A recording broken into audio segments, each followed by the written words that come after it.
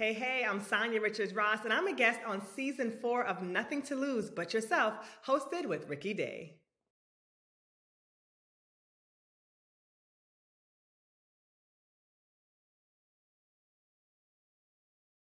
Well, y'all, I'm excited. It is season 4, and my guest today is another reason I'm excited. She is a 4-time Olympic gold medalist in track and field, a 6-time world champion. She holds the 400-meter record, American record, that is. She's a 3-time author. She's the founder and co-owner of Mommi Nation. She's a sports analyst and commentator for NBC, and she was a TV host. And if that's not enough, she is one of the housewives on the Real Housewives of Atlanta. Who am I talking about? You guys know. Welcome to the podcast, Sanya Richards-Ross. What's going on? How are you? I'm well, Ricky. Thank you so much for having me, and thank you for that very thorough introduction. I appreciate it. You are welcome. Thank you for joining us. We are really thrilled to have you. And it's funny, my friends are laughing, the ones that know about this, because they know I'm not a huge fan of reality shows. They're like, wait, you're doing what? I'm like, she is so much more than that. So Not much that more. exactly. So welcome to the podcast. And to that end, how's everything going with you? How's life? How's Ross? How's Deuce? How's everybody? Yeah, everything is good. We've been in Atlanta now almost 2 years, and it's been such a good move for us, for our family. Deuce is thriving in school. I love the diversity of this community. Everyone has just been so warm and just has accepted us, and it's just been really great. So I'm a happy wife, happy mom, and just, work is going well too. That's good. Good stuff. Glad to hear it, particularly in these times we living in. It's like you can't take any of it for granted. So Yeah, for sure. we are happy for you. Yeah, we talked about Housewives real briefly. I mean, let's just dive right into that. Like, you excited about season 4? I mean, the premiere is happening when this conversation drops at the same. You're the premiere guest on here, and we're premiering the new season. You guys excited about the season? Anything? You can give us a little scoop on anything that's coming? Well, I am super excited. So this is going to be my sophomore season, but the 15th season of the Real Housewives of Atlanta. And this season is really, really amazing. I felt like we filmed 2 seasons in one. It was just so much happening. And I think what made this season even better than last is that last season kind of felt like a rebuilding year for the franchise. Like it was my first season. Drew was on for her second season. A lot of the big names had left the franchise. And so, I feel like this season we become real friends, and it's real skin in the game. And, it just feels very authentic and real as you see, I think, very dynamic women, strong-willed boss women, really trying to navigate, new friendships and sisterhood, and family and relationships and new guys and just all the things. It's a lot. It's a lot. It's a lot. And so, I just actually saw the first episode, and I'm really excited. It's a supersized episode, and it's really good. So I can't wait for the fans to see it and see the growth of the group, because I think there's a lot there. Yeah, that's dope. Well, I'm excited for you. Thank you. I am becoming I do a deep dive on my research, so I had to watch an entire season. If my friends know me, entire season. Yeah. Respect. I respect that. I respect that. Like, I do some journalism too, some broadcasting, and I know it's not easy always doing the research on folks. And for you to go back and watch the entire season, I really respect that. I appreciate you. And respect is the word of the day, because as my friends will share, I'm not a reality show fan. I got my reasons for that. It'll come up in the conversation a little bit, but I respect, everybody doing what they do and the reasons why they do it or whatever. And so, and it was good to watch it because it reminded me to check myself and not get in my head about what I thought of something or whether it's worthy or not or what, because people have reasons for doing the things they're doing. People are telling, in some cases, some really compelling human stories. And I was reminded of that on watching the season. So it was good for me too. It brought me down a notch or two and made me appreciate it for what it is. Now, I know you are a proud Jamaican woman. I'm Jamaican by relationship myself now, and more on that another time. But tell me a little bit, just for those who may not know, tell me a little bit about where you grew up and your family and your childhood and how your parents poured into you. Yeah. So I was born in Kingston, Jamaica, in a 2-parent household, my sister and I.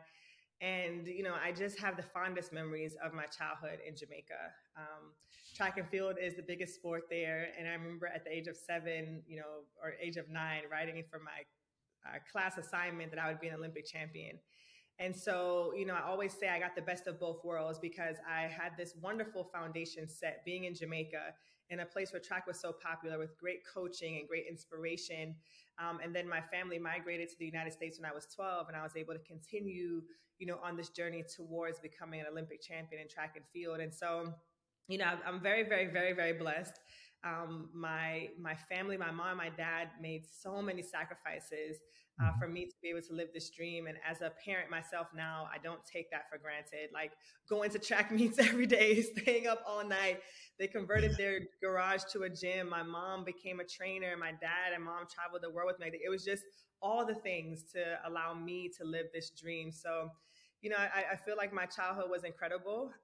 And it's, very few people get to say that they said they would do something when they were 9 and they actually did it 20 years later. Yeah.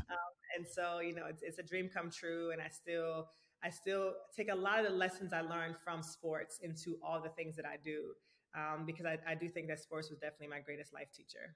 Mm-hmm. No, that's good. That's good stuff. And, what jumps out at me is it's such a beautiful example of the importance of parenting and being in your children's lives in all the ways that they require, and what it really means to love somebody. The theme of this season of the podcast is for love and blackness. And I love that. Well, absolutely. Thank you. Because the podcast fundamentally is about what it means, right? To show up as your authentic self and to love your authentic self, and what that does in the world, and what happens when people don't love themselves or don't know who they are, because that causes them to lash out at others in an effort to make themselves feel better. But this season, I really want to focus on love and blackness, because I think anti-blackness is really kind of destroying the world in many ways. And we've lost the love ethic in all that we do. And part of loving people is providing care and affection, of course, but it's also pouring into people and supporting them in their dreams. It's helping people and nurturing people into fullness spiritually. And your parents, they sound like they did that. And not only from your words, but from who you've shown up in life as. I mean, would you say that's a valid statement? I mean, how grateful are you to them? And tell them about that right now, because we're going to share this with them. Yeah. And the other thing too that you said is, like, when I reflect on my career and I reflect on, what made the difference, because when I went to the University of Texas on a full scholarship, there were a lot of young women who had the potential to be Olympic champions or to make it to the Olympics or go on to do great things.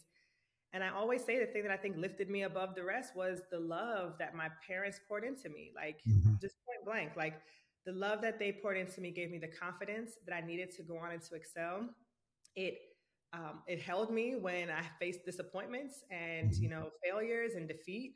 And so I definitely think that there is no like magical formula to creating, great children. But I certainly feel like the one thing that, guarantees them to become the best version of themselves is just giving them that unconditional love.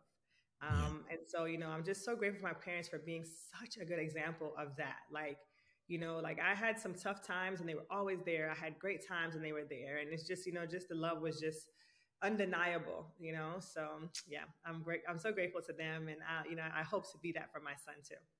Oh, that's amazing. And people listening understand that it's not about a perfect world or a perfect family. I mean, I grew up in essentially a single family household, although I have a great relationship with my father as well as my mother. But, it's essentially a single family household and meager upbringing in terms of material things. But again, I always felt safe. I always felt loved. And there's no substitute for that. So much of that is who I am as a human being today. So that's amazing. And kudos to your parents who are also on the show with you. You guys all living together, your close-knit group. Looks like it might be, you might be changing that in this next season. Soon, but stay tuned. You guys, I'm going to try my best to get a scoop out of her during this conversation. I want to talk about that a little bit, though. Clearly, you're doing a reality show, has its challenges, right? And I want to get into that a little bit. But here's my question. It's fraught at best to do a show like Housewives, unless or until you know who you are at your core. And, we know what you do and we know what you've done for a living, but at your core, who is Sanya Richards-Ross? Who are you? Ooh, these are the kinds of questions I like, Ricky. Deep. They didn't warn you? This is what we do. They didn't for me, man. But I love it. I absolutely love it. You know, I am at the core just a very loving being who aspires to exude Black excellence, Black love. Um, I'm a person who understands that although we strive for perfection and excellence, you know, without, you know, my truth, without walking with God, we all fall short constantly. Mm-hmm. And so, you know, for me, it's about leaning into God and knowing that everything that comes to me is a blessing and a gift from Him. Even my husband, even my family, like, you know, like they're just borrowed, you know, they're all God's, and I'm very grateful for them. And so ultimately, I just want to bring a little light wherever I can into the world. And like I said, ultimately reflect Black love and Black excellence everywhere I go. Yeah, no, that's a powerful answer, and I'm not surprised, and that's a good one. And I had this question I wanted to ask you a little later, but you segue right into it, so I'm going to ask you now. You know, when I went to Jamaica for the first time, it was the first time I had gone to an all-Black country, essentially. And it was eye-opening. It was amazing. It was a great experience. And as an African American, you know, we have a very different kind of experience in our lives, right? And so I realized when I went to Jamaica, and from my friends who come from Africa, no one even knows what Blackness is until they come to, quote unquote, the global West or the global North, America or Europe. That's when you find out that there's this thing called Blackness. What does Blackness mean to you? And what did your parents kind of teach you about it? Because I would imagine their sense of Blackness is very different than the average African Americans. And I'm very curious about that, how that plays into who you are as a person. Yeah, that's an exceptional question once again. And, you know, I am also, you know, acutely aware of how different it is to grow up in a country that is all Black, where all you see around you are Black people, you know, doing great things or not maximizing, you know, their, you know, all of who they are. Mm-hmm. And I'll never forget, you know, like you said, like coming to the States, and the older I got, realizing like, oh, wait a minute, like this is a thing, like being Black, you know, is a thing outside of just who we are, right? Like I think for me, my Blackness was always, how can I describe this in a way that will resonate? So I guess for me, everyone who I admired and wanted to be like and inspired to be was Black. And so Black for me was excellence. Like it was, you know, the sky's the limit. It was all the opportunities, all of those things. And then when I migrated to the States, and obviously I started to integrate in different communities where there were a lot of white people and all different kind of people. At first, I didn't even notice it, right? Like I was just moving like normal. And then you start to kind of get beat down by the narratives that, you know, unfortunately is a reality, especially for Black girls in America, right? Where we're not the beauty standard, we're not the highest paid, we're not all of these different things. However, because it was so ingrained in me that Black is excellence and we can be all of the things, you know, I still just feel like I walk with this confidence of knowing who I am and whose I am and where I came from and all the great things that we could do, that I feel like I always kind of had an edge.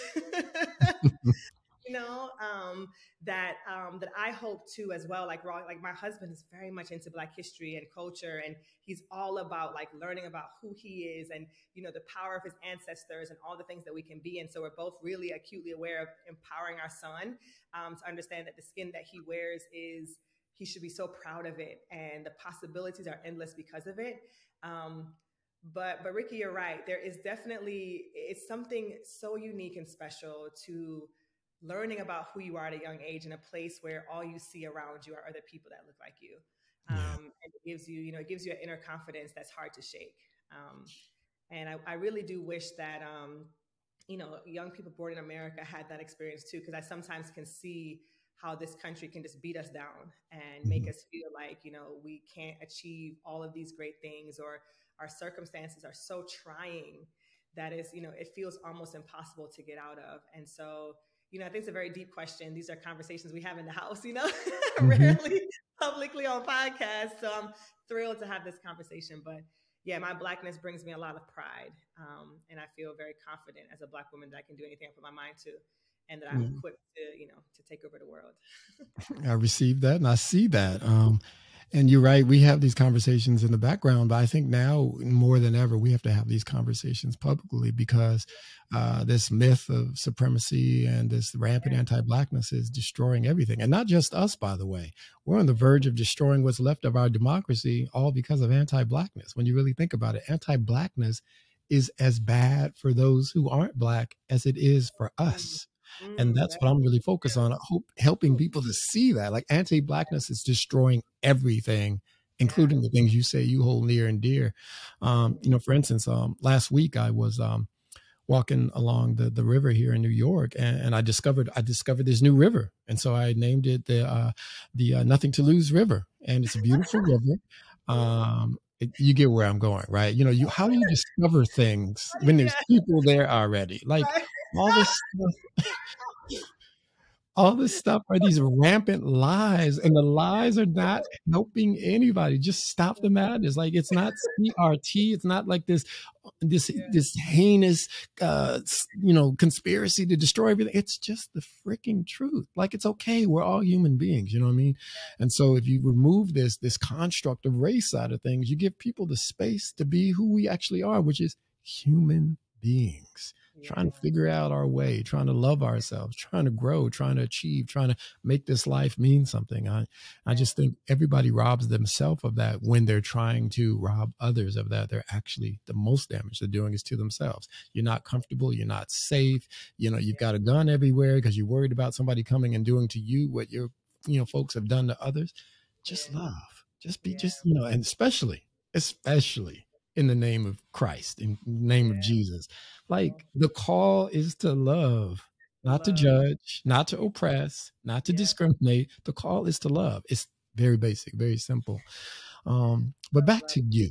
Let's run this resume real quick because you are accomplished. A 4-time Olympic gold medalist in track and field.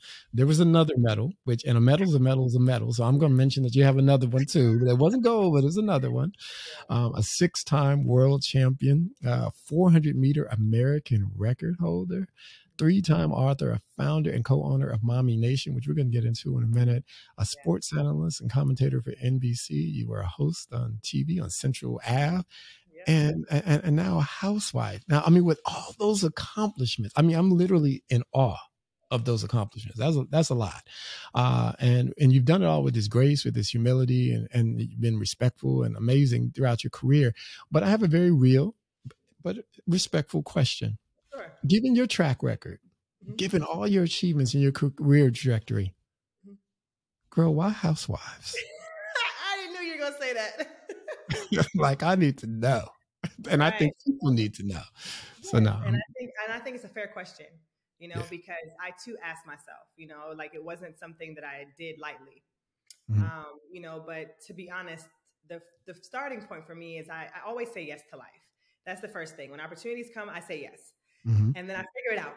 And if things happen easily and they flow, then I feel like they're meant for me, right? Because I feel like, this is an opportunity that God has brought to me.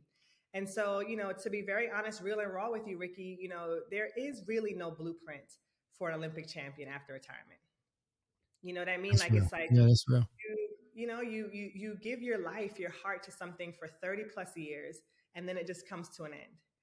And I think most people would be hard pressed to name an Olympic champion. What are they doing now? Name an Olympic track and field gold medalist. Tell me what they're doing now. Yeah. And so, it's not easy to figure out how you're going to make your mark next, what opportunity is going to come next to you. And so to me, to work is to be blessed. And so, I thought, I've watched the Housewives for a long time. I'm not a big reality girl either, but the Housewives has always been a show that I enjoyed. I know that it's a very iconic and important part of pop culture. And so the truth is, I wanted to show up on the show as what I want to see on the show, right? Like I want to see positive individuals with beautiful families and great work ethic and all those things. And so when the opportunity came, I said, I'm going to show up as me in that space. Like I'm going to take up space and I'm going to do it my way. And so, the truth is they came and asked me if I would join. The first year it didn't work out. I wasn't moved to Atlanta. I wasn't sure if I wanted to do it. And then Mm-hmm. they came back a second time, and I was like, you know what? I think we're going to move here. And I think this would be a great opportunity for me to show my businesses and to just continue to grow as an individual who still feels like she hasn't even scratched the surface of all the things that she can do, in her life. So it wasn't like a whimsical or like not thought out decision. It was something that I was very prayerful about and very grateful for. And, as I continue to evolve on the show, I think that people will get to see more of who I am and what I bring to the table. And, I think it will all make sense soon. Yeah.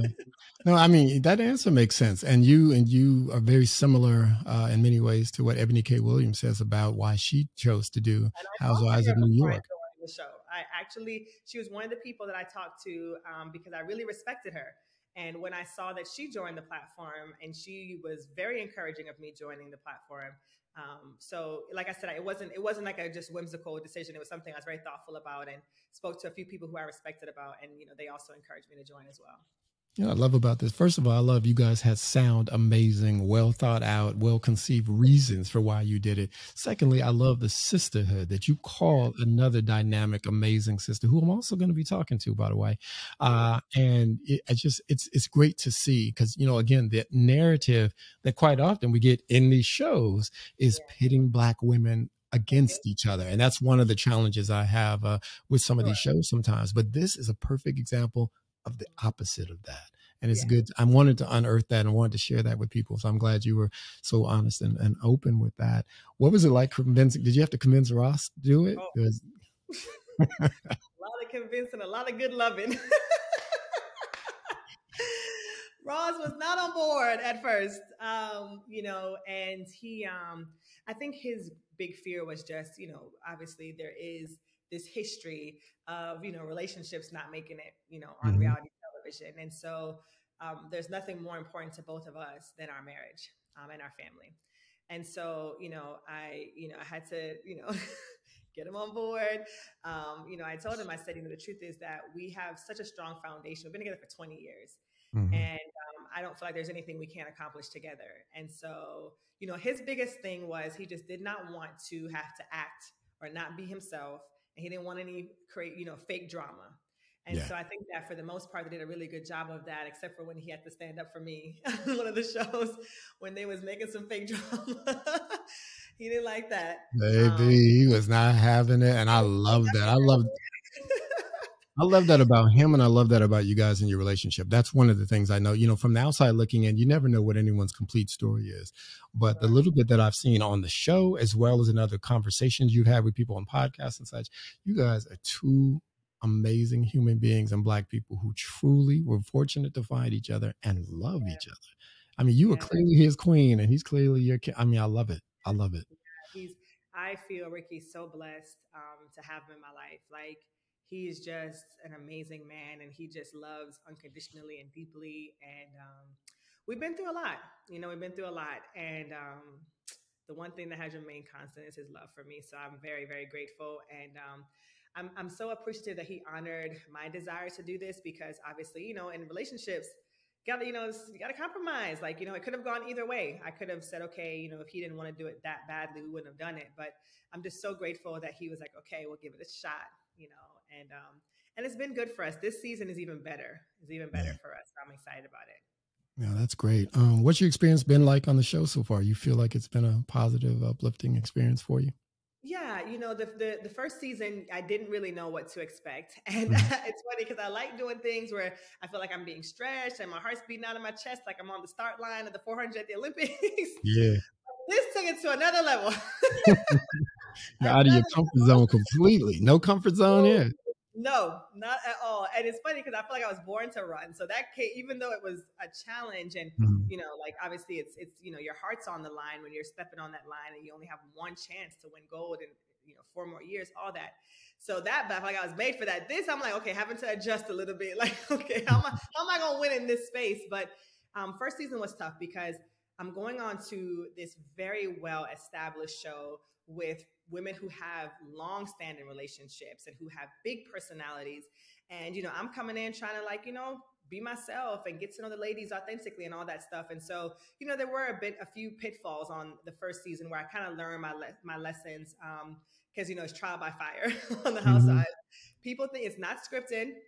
They do not cut and start over. Like, you know, obviously, I think what brings the tension on the show is you're having these conversations, you're having all these things happening, and then the realization that something happened and it's on camera. Like, you know, it makes people, you know, like you're obviously going to respond a certain way because you don't want other people to, you know, so that's what makes it a heightened, you know, kind of social experiment. I always say it's like a social experiment of women who have big personalities, bravado, all this stuff. See if they can be friends. You know, all hell's gonna break loose. And it definitely breaks loose. You know, I had a moment. Sorry, I didn't mean to cut you off, but I had a moment. You guys in Marlo's event, and y'all went and talked to Marlo about what everybody was talking about. I'm like, nah, Sanya, I know. Are you gravy that girl? Like, really? Matthew, why you got me talking to the? He's like, keep watching. Keep watching. Keep watching, you know, and you know, those are some of the moments that are tough because obviously you got to keep the conversation moving along, you know, and so it's really hard because, you know, obviously if you never tell them, then they only see it when the show airs, so there's no comments about it. So those are parts of the things I also learned, you know, as being a part of the show is like, how do you authentically navigate relationships? Because in real life, girls do that, right? Like if I'm on the phone and my girlfriend, I'm like, girl, you know, like that's how it works. It's just tricky when it's on camera. Yeah, because it can definitely come off some kind of way. I mean, I'm sitting here talking to you, everything I've read about you, all the other times I've seen you, like, this doesn't seem like it's in her character, but I saw what I saw. What's going on? Give me some grace. Keep watching. Keep watching. Yeah, no, it's all good. I can vouch for you. You're a stand-up kind of sister. You talked about you and Ross have been through a lot. I know you have talked about it in a couple of places, but my listeners may not know. Tell us about how you guys met, how this fairy tale romance kind of began. Sure. So we met freshman year in college at the University of Texas. And I was actually in the dining hall and he walked in and I was like, ooh, he's kind of cute. And so I called him over. And it was so funny because Ricky, when he told me his name, it was my ex-boyfriend's name. And I was like, oh no, Aaron's not going to work. Thank you, but no thanks. And so I kind of like, you know, dismissed them. And a week later, he got my phone number from my sister's friend. And we went on our first date and we were like literally inseparable after that. Like, and our first date, we went to church and it was just, you know, he's, like I said, he's just such a great human being. And, you know, I feel very fortunate that I met him so early in my life because we've grown together so much. My husband went on to play in the NFL, won 2 Super Bowl rings. I know. I'm a Giants fan, baby. And tell him I said thank you. And yeah. That undefeated Patriots thing, I could not have lived through that. I'm so glad they beat the Patriots. Like I could. Oh. And you know, I always say I think my husband literally tried to give me 3 heart attacks because in his 3, they also won the national championship at UT, and every single game they win in like the last 5 seconds. I'm like, can y'all seal the deal earlier? Like, you're gonna give us a heart attack. Wait. Was he on the team that beat Southern California? Yes, with Vince Young. Yes, that was his national championship team too at UT. Oh, but I feel like that one hurt you. I feel like you didn't. Broke my entire heart. I'm a Reggie Bush, Southern Cal guy. Oh, well, he made up to you in the Giants. Yeah, he did. Oh my God, I didn't realize that. Somehow I missed that. It was all Vince. It was the Vince Young show. Although they had a great game all around. So yeah, my husband was a starter on the defensive side of the football, and that was a game. That's really dope. Now you also, you know, you guys had some trying times, and one of the most significant ones, and I really want to touch base on this a little bit briefly because it's such a conversation in our culture right now. It's in our politics, is women's reproductive rights, and you've been very candid and forthright about the fact that you had an abortion and the reasons why. Would you share a little bit about that so people can kind of get the human face and all these things, right? You know, it's like as a human being, as a man, of course I care about life in all its form, including fetuses, but that story's far more complex than that. So share a little bit for us if you could. Yeah, for sure. You know, and it's still a really tough topic to talk about because it's so personal and it's like, you know, it's such a tough decision to make. And I think up until that point in my life, I always felt like things were just black and white, Mm-hmm. you know? And for the first time in my life, things got gray. You know, it was like whatever choice I make, I wasn't sure which choice was going to be the right choice for me. Ross and I were engaged at the time. It was 2000, right before 2008. So we were engaged for a year or so. I knew he was going to be my husband. We wanted to start a family, but we weren't ready. We weren't ready to be parents. I wanted to become an Olympic champion since I was 9 years old. And so, I think it's important to also share this part of the story too, because it's real. Like I was in college, I had just finished college. Ross had just graduated in 2007.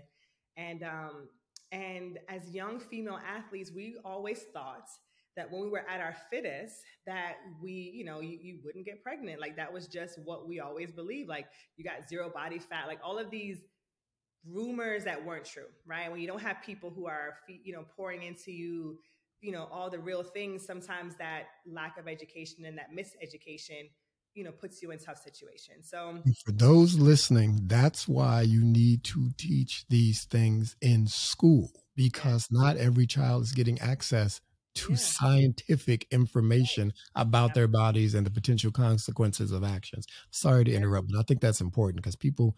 No, it's very important. It's so important.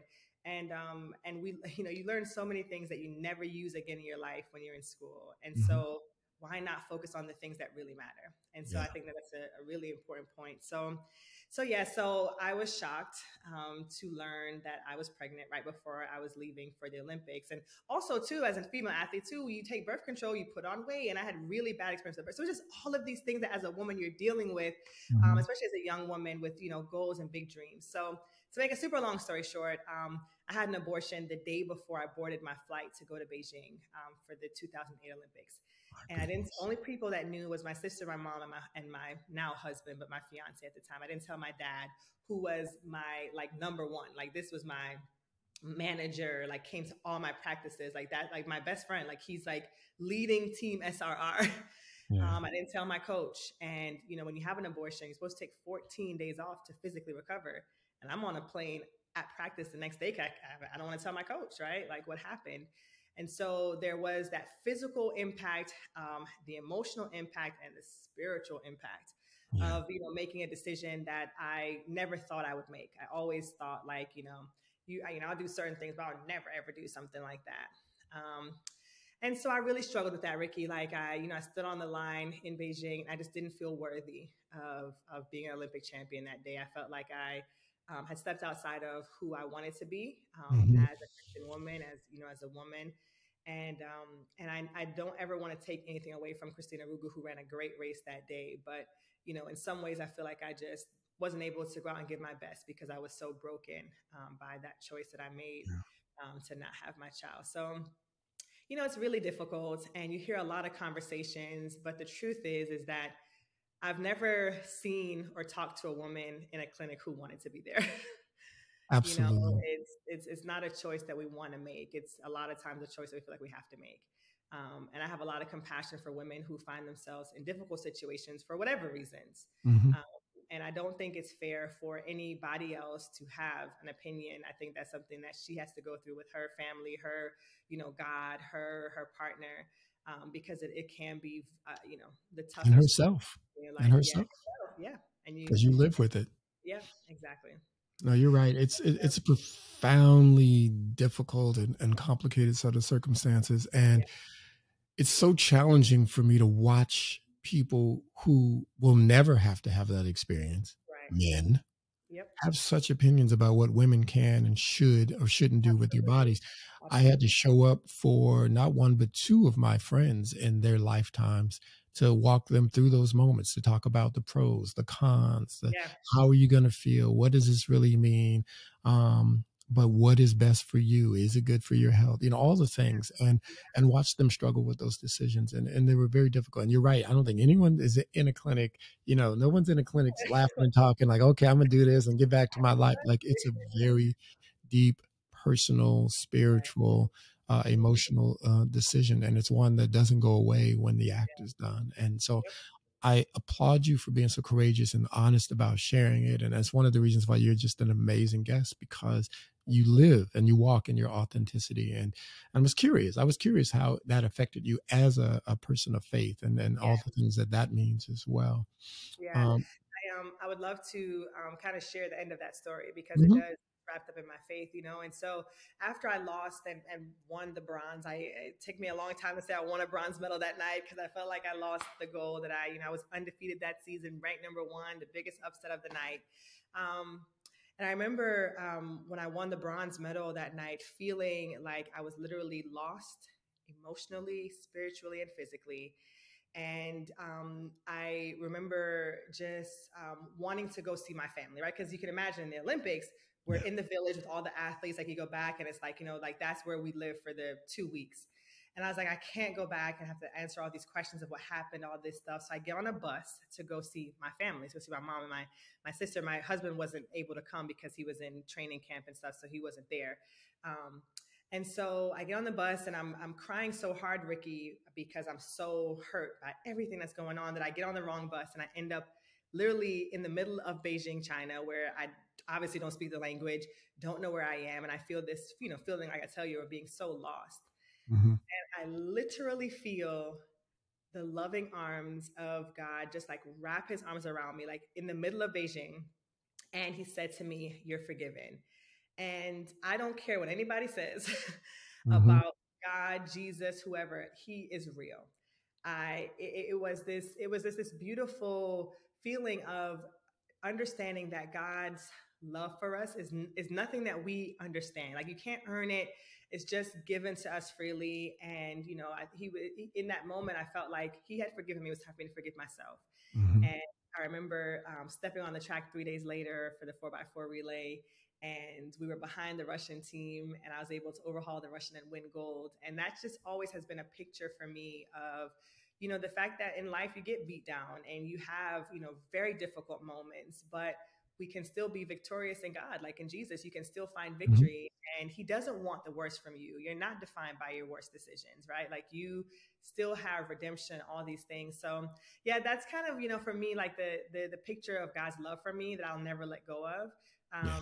And help me to start to work my way through the shame and disappointment, all those things that you feel when you make a poor choice. Yeah, well, or a difficult choice, because poor is a judgment, but it was a Right. difficult choice. Yeah. That was a beautiful, beautiful story. I mean, look at the beauty that came out of that. Yeah. Do you know that God would have shown up and spoken directly to you? I've had the same kind of experience for different reasons, and there's nothing like it. Before then, there's faith, there's this Right. notion of God somebody gave you, but when you experience the presence of God the way you described and the way I've experienced, it is literally transformative. Um, and it's a reminder of the importance and the power of love. And, I think people use the word love a lot, but people don't really think about what it really means, or we don't have a shared definition of what love is. And I was reading Bell Hooks, and she shared this definition of love that she got from M. Scott Peck, who wrote the book, The Road Less Traveled. And his definition was love is the will to make oneself available for the purpose of nurturing one's own or another's spiritual growth. That love is an intention and an action. We Wow. don't choose to love. I mean, we don't just fall in love or fall to love. We choose to love, and you have to continue to act in loving ways. And so when people talk about, loving God or being Christians or whatever, but then they're acting in unloving ways, Right. there's an immediate disconnect for me. How can you be so judgmental, so oppressive, so evil, so dark, so oppressive, when you say that you follow the one who says that we should love? So you are a shining example of what love looks like. And look, you were blessed with another child, and Yes. being a mommy is clearly important to you. I watched you on the show and I see you talking about it. Talk to me about how motherhood has transformed you, and you can go right on into Mommi Nation and what that means to you. Yeah, sure. Thank you so much, Ricky, and thank you. It's a treat to hear your take on so many of the questions that you've asked. So I really appreciate that. Thank you. But motherhood is by far the most rewarding and beautiful role that I get to play, and I am very grateful that I have had the opportunity to be a mom, because there was a little bit where Ross and I weren't sure, like you question if you'll be able to experience that, and so being a mom has just been the joy of my life, and my son has been the richest blessing. And I think in many ways, like what you've talked about, the theme of this show is like, you think you know what love is. Mm-hmm. You think you know how to love until you have this little human being who can do no wrong, who no matter how hard it is, like up all night or they're not feeling well, and the love is like this will, it just wills you forward. And so yeah, my son has definitely changed me at the core and opened up a part of love in me I didn't even know existed. And I know a lot of parents can relate to that. And because of my experience in motherhood, I formed an organization 4 years ago now called Mommi Nation. Mm-hmm. And I created Mommi Nation because although I wanted to be a mom and I had the resources and support, motherhood was still challenging for me, and I feel like you're always, you always have a little human there, but it can feel very lonely if your experiences don't line up exactly like your mom's or your sisters or whoever are the other kind of mom role models in your life. And so I created this community because I wanted, specifically for Black women, especially, to feel in community, to feel connected, to feel like they weren't alone. And when I launched this community, Ricky, it was right before COVID happened, right before the social uprising and George Floyd, and all these things were happening. And I realized that being a Black mother in America was a very unique experience. And so, there are many causes that we kind of champion. One of them, most importantly, being, our efforts towards eradicating the Black maternal mortality rate, where Black women are 3 to 4 times more likely to die than white women due to pregnancy complications. And so, that's my passion. Like I really, really, really, if there's a legacy I can leave far beyond track or anything like that, I really want to make an impact in improving the experiences of Black mothers all over the world. Improving their outcomes in pregnancy and birth, and then improving their experiences as moms. So I'm really, really proud of what we've done so far in 4 years, and hopeful of all the work that we will continue to do. Well, we thank you for doing that work, because it's really important work. And a dear friend of mine, one of my pastors, Reverend Alicia Gordon, who's based here in New York but works in Atlanta as well, has a complementary organization she formed called the Current Project, and they focus on helping single Black moms with all the challenges of that. So I'd love to introduce you guys, and maybe there's some work that you guys can collaborate on together. Yes, I love that. Thank you. And help people out. Yeah, because she talks about how people need help and don't always ask for it, and things that I wish I'd known earlier. I mean, I'd look at all the ways that I probably didn't show up for my sister and that I thought I was showing up, but there's other ways I could have shown up if I'd known better. And so I just think it's so important to share these stories and to have these conversations so that people can know what's necessary and know what people's challenges are, and we can show up for each other and build that beloved community everybody likes to talk about, but we can actually maybe do the work to build it. And one last thing, you touched on what parenthood does for you, what being a mom does for you. I've watched it with so many of my friends. I've watched it with myself. I'm like a dad to a few people, not a biological dad, but a dad to a few people. And it does this thing where there's this love that resides, and I believe inside of all of us. But if we can get past our fear, if we can get past the challenges, we can get past the trauma that we've experienced, we can tap into that love. And parenthood kind of is a window, a gateway to that for so many people. And I think if parents could take that, and you guys can share with us what that feels like, and maybe inspire people who aren't parents to find that space, find that love inside them, that's another gift that you can give to the world. Because I really do believe everybody has it in them somewhere, even the coldest, darkest heart. It's in there somewhere. It's just, protecting itself from all the pain and trauma that is experienced in the past. Sandra, this has been great. I mean, Sanya, this has been great. I am grateful for you coming. What is next for you? I want to know that, because I know you got something cooking. I don't know what it is, but I know you got something else cooking. Yeah, thank you. I am so obviously the Real Housewives of Atlanta, when you hear this conversation, will be airing. So I hope that you'll tune in and support the show. I still commentate for NBC. So every weekend there's a big track meet on TV. Tune in to hear me and my colleagues, really pouring into the athletes and highlighting the great things that they're doing on the track. I work with Nike as a brand ambassador, so I do a lot of great things with them. and iFit as well. I'm also launching a new line at the end of the season. I don't want to give it away, but it's something that I'm very passionate about. That's very on brand for me. It's about family. It'll be launching the end of 2023. Every family can get one, so hopefully you guys will. See, I knew something was in the works. I knew it. And I'm really, really excited about it. It's coming along really, really well. And then, like I said, like I love hosting. I love public speaking, all that kind of stuff. So hoping to do more of that in the future. And then, my big goal is to one day, Good Morning America, The View, that's where I'm headed, Ricky. That's where I'm headed. All right. Y'all hear that, producers? Y'all hear that? Good Morning America, The View, or maybe her own show. Let's get it, y'all. Let's get it. I appreciate you. If you need a photographer, any of those things, give me a holler. But I'm thinking we should be co-hosting a show because you are, this has been phenomenal. Like seriously, one of the best interviews I've had. So I really, really appreciate your thoughtfulness and, just what you're doing, the work that you're doing. I could feel your love and passion. And I know your audience does too. So thank you so much for doing what you do and for having me on. That was really, really kind of you. Thank you. I do my best. That's all we can do, right? We use our gifts to serve other people. That is how I live. That's all that matters. So I appreciate that. Thank you so much. I want you to drop your social media and your website for us so we can and I'll put it in the show notes as well, but I want people to be able to find you and be able to support your efforts. Yes, please. So you can follow me individually on all social platforms at Sanya, Sanya, Richie, Richi-Ross, ROSS. So that's on Instagram, Twitter, Facebook, all the places. And then Mommi Nation. We are on Instagram, MOMMINATION, Mommi Nation. We're on Instagram. And of course, you can follow our blog, which is super important to us. We have over 1,000 blogs written by incredible Black moms, by educators, by leaders, just celebrities. All kinds of people have contributed to our resource. And then we do really cool events too, which you can learn all about on our Instagram and on our website as well. Well, that was a lot. That was a lot. And you guys follow her and support her because she's out here doing the work and she's making it do what it do. Tell Ross that we said we appreciate him for being a great example of a king loving his queen. And thanks again for winning them Super Bowls because I could not have taken it. That's my dude right there. But I appreciate you.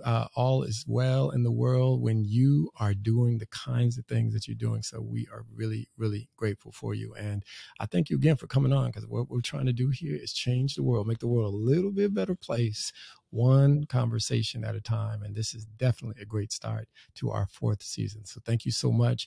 And keep doing everything you do. I'm going to keep doing what I do for love and Blackness. Thank you, Sanya Richards-Ross.